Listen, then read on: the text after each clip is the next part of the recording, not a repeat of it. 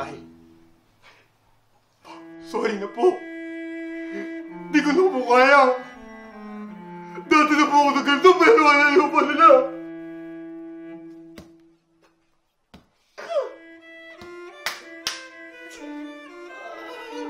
Akala ko sila na nga. Pero hindi pa pala. Lahat sila cheche mo! Akala ko lang po sila magiging idol ko. Pero nakikita ko lang ngayon puro basura. Ayaw ko na po. Gusto ko na po pumunta sa China. Di ko na po kaya. Di ko na po kaya. Puta! Gago! Try MUM na lang! The results are in. Bam, bam, bam. Hi guys, this is Jay from Keepsakes. I am Protektor from Do It For The Aidols. I'm TB from DeviMattie. DeviMattie's here, guys! DeviMattie's here, guys! Just as invited last time! Me Alright. posting. May posting! Today, we're going to talk about the top 100... Top 75. 75! 75! 75! Oh my God! Oh my God! ABS-CBN has over-delivered! Magis. So yun na nga po, no? Top 75 ng MNL48. And... what are your thoughts? Wala na po. Wala na pong pag-asa ng MNL48. Siyempre. I don't want to talk about it. Baka ibang masabi ko. Well, we're talking about MNL48 now. Well, shit them. Top 75, I think it's fine. Pero, yan, sobra. Tapos, the people that I followed didn't get in. So, that's just that. I have like 15 OSHI in my profile. And nangalahati yung OSHI list ko. So, that is so sad. And, isa pa naman doon na favorite ko, Tanchikon. Ouch. She didn't make it. Press F to pay respects. F. Amazing Grease. May pag-asa pa tayo. May pag-asa pa. Alice, my OSHI, is in the top 75. I want her for the center. I want her for the center. She knows. She knows. She knows. She has experience. So I'm voting for Alice. Right. Sige. Sino yung vote mo ngayon sa top 75? Wala na po na... Wala na sila. F. Natanggal lahat na sila. F. Pero sa pag-alam ko, may isa pang poster. So, di ko alam kung pangalan, pero alam, may nagsabi sa akin may poster pa na isa pa. So, doon ako maniniwala. Pero pag if they're just trolling me, I'm gonna cry more. Sino OSHI mo? Ulit? Go. In top 75. Yeah. Of course, the Kainta Pride. Yes, Kainta Pride, the twins!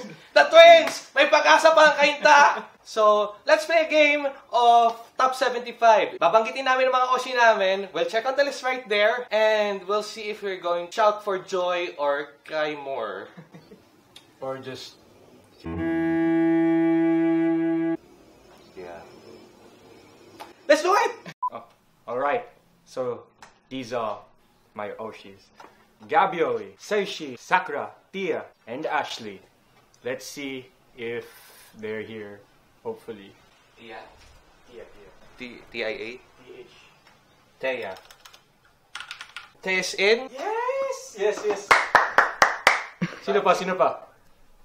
Actually, the last one you said. Ashley. Ashley Garcia. Yes. She's in. 2 for 2. It's okay. Okay, so the first three you mentioned, Si Gabioli. Gabioli, she's not. Second, Seishi. no. Sakura. Sakura. Tanchikon.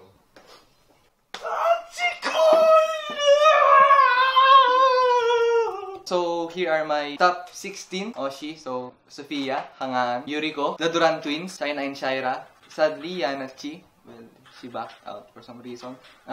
Vice, Lourdes Vera, Kimberly Gascon, Kaede, Jan Ira, of course, Vivian, si Devi, Christine Jan, our own admin, Nam Chisul, Ashley Cloud, Aubrey, Thea, and of course, Tanchikon. Sophie, hindi pasok. Uriko pasok. Shaina, the twins are in. Diana Chi, nope. Vice, nope. Lourdes, nope. Kimberly is in. Kaide is also in.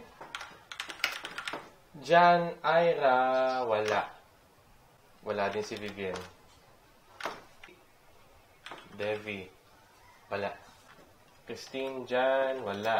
Nam Chisol, wala. Ashley, pasok. Aubrey, pasok. Si Thea, pasok yan. And si Tanchikon, hindi. Out!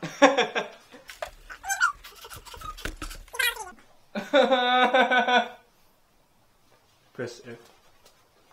Alright, so here's my list of my top OSHI. Arya, Feito, Sushi, Vivienne, Hime-chan, Tanchikon. On the next one, Alice Margarita, Jan Ira, Ashley Cloud, Thea, Gabioli, Nam Chisul, Shaina-chan, Shaira, and Uriko. So, next. A-R-R-A-A-A. Okay.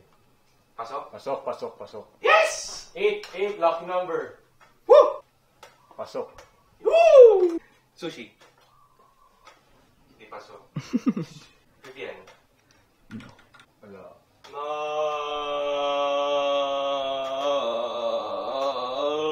Hime-chan. Okay.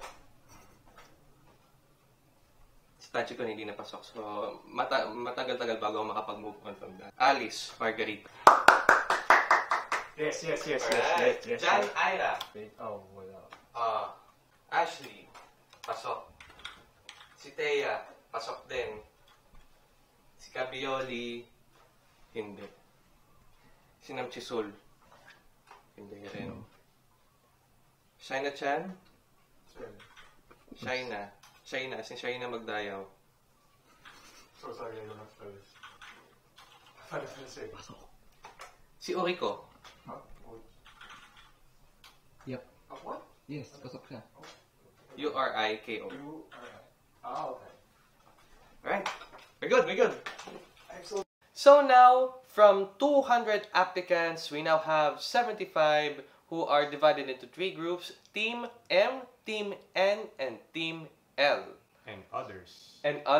Kasi may mga wildcard pa yan. What are you thinking about MNL48 from now on? From others' perspective, yun nga, sabi ko kanina, where's the kawaii factor of it? I'm just honestly so disappointed in how the judges were, how they picked, who they picked for the top 75. Kasi naghintay tayo ng isang taon, o mahigit ng isang taon, for top 200. Tapos, parang na sinabi nyo, the week after, naging 75. That is some big BS right there.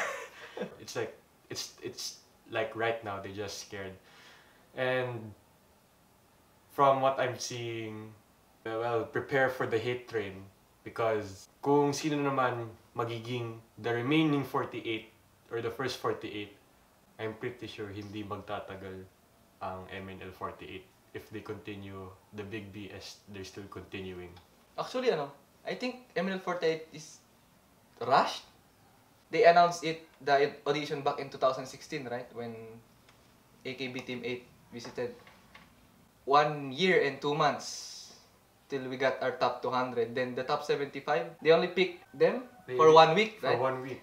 Like you could have done much better analyzing the applicants. You could have picked them, not just you. I haven't watched the segment from Showtime where they danced. I think that's the only time they evaluated them. Bakit wala si producer Sama? It's like, sinasabi niyo sa amin na may producer, may from sister group to, pero bakit wala si Min? Yun yung problema ko sa MNL48 sa judging Kasi kinalahati nila from ABS-CBN and Halo-Halo Entertainment. Pero bakit wala yung may alam kung ano nangyayari sa idol industry? Why just pick random people from the two groups? Where is producer Sam? Where is the AKS? Where is Aki P? Where is Aki P yun? So, pero on another perspective naman, I believe they have been watching since before 2 years ago. Kasi we will not be coming to a judgment like this if we haven't watched the applicants, all 4,000 to 75 of them. They are watching. Of course, there's MNL48 Confessions. Hi guys. We know, you are watching too. So yun na nga, hindi naman sila, to be fair, again, hindi sila pupunta sa desisyong yon if not for the people, the fans. Kasi may mga nagsusumbong. So, mga sumbongera tayo eh.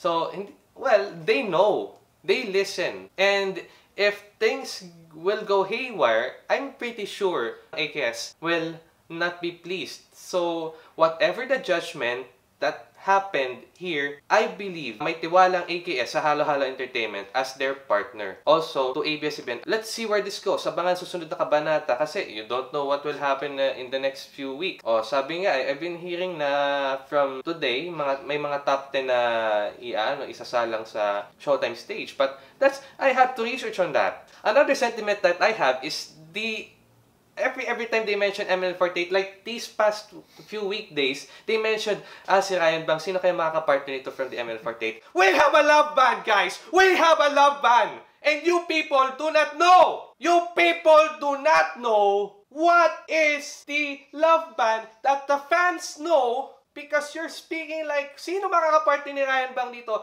For goodness sakes, Ryan Bang is a respectable artist rin. You do not do that to Ryan Bang. I love the time when he danced for Resorts World Manila. Shopping. I like that song. Ito rin, sabi kasi ng iba na, sabi nga kanina kasi nag-post ako na, parang artista factor sila. They're not idol. I think yun ang nangyayari. But what is the criticism of AKB against Kiyakizaka? Cute factor. So more on the faces. Yeah. Does it mean that this is the same complaint that they're having with MNL? No. I mean, yeah. Because kasi if that's the case, Kiyakizaka, they said, as far as I'm seeing online, na they focus on the angst, the character, whereas the AKB stands for the looks, the charm. So yeah, I don't see any problem about that at the moment. Yeah. Anything else? Sana naman kung sino mag-host ng the future MNL48 lives or projects, sana naman they have sense kung what MNL or what an idol stands for. Kasi, to be honest, yung ginagawa na yun ng I think they hashtags. Or whatever. Hashtag yan. Sorry, hashtags. Sorry. Whatever. Whatever they are. But from their first ever MNL48 review, or I mean whatever live it is, questioning, blah blah blah, or interviews, parang you can see they're trying to improve kung their knowledge on the idol, pero they just need more improvement. Kasi yung last Showtime, tinanong nila yung mga host ng Showtime, say, sino naman gusto niyo maging girlfriend dyan? Tapos sinabi naman, that's my guy. Pero sinabi naman ng mga hashtags na, sorry, hindi pwede yun. So, I think they're trying to improve their person. Some of them have been to Japan to watch an AKB48 concert, and they interviewed kasi that's part of MNL48 online update. And I'm happy with I'm happy with how hashtags is learning. And they can continue that. I wish ABS-CBN just does the same. Not just hashtags. Not just hashtags. So, yeah, do we need to be educated more on MNL48? Yes, but who will be educating us, the fans, or because we do it online, we do it ourselves. Of course, there are different perspectives. There's Kiyakizaka, Nogizaka, TPE48, and of course, SMH48. You do not mention that loudly, okay? You do not mention that loudly. Mapipiss off, may mapipiss off sa atin. With all these things, of course, it's up to us, the fans, to educate our other fans who will be coming To the lives. to the lives. Of course, you do not say, "Yeah, Taiga!" You say, "Oh my God, Ichiban! Oh my God, Ichiban! Oh my God, Ichiban!" But really, guys, wag kayo masyadong maingay sa lives. That is so yakai. That is me being yakai. So, guys, any last thoughts? Let's just hope for a miracle para mamaya magkakaroon ng team 2. Doon si mga gusto natin, mga meme posters. If not, we will have our own rival groups, the 46. Let's go Weeaboos! Let's go Weeaboos! Weeaboo for life! Okay. For me, whatever happens naman, they'll still do it, di ba? Sabi ko nga, na the problem naman next is the fans. Sabi ko naman na you don't have to bash the people that don't know anything about idols. Siyempre, di ba? Ikaw yung fan, hindi i-educate mo sila, imbis na i-bash mo sila. Yun lang naman, na educate the other people. At this moment kasi, I haven't been to a real AKB48 concert. We would like to go to a real AKB48 concert. We did it with the events that had happened, the Cool Japan Festival. I was a top trinoma, so sabi ko, okay, this is how idol concerts look like, and there were the fans downstairs. I want to be in that place. So it's up to me to discipline myself. Of course, #responsible2018. It's up to me to discipline myself because I've been to a lot of experiences in my life, so much that it really taught me kung paano ba gumagalaw yung surroundings ko. In short, you learn from other fans, responsible fans, yes. We're still on day 27 of 2018, and there are 340 more days or so bago matapos ang taon. Hopefully, by those 340 days, we get to see developments, positive developments sa MNL48, because, you know, this will represent the Philippines. We would like to be introduced differently from our stereotypes. So, I hope MNL48 can bring up themselves to be the ambassadors that we dream them to be.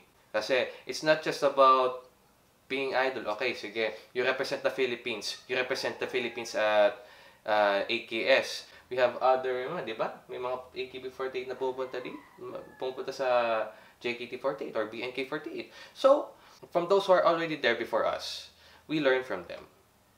Hopefully, everything will be fine.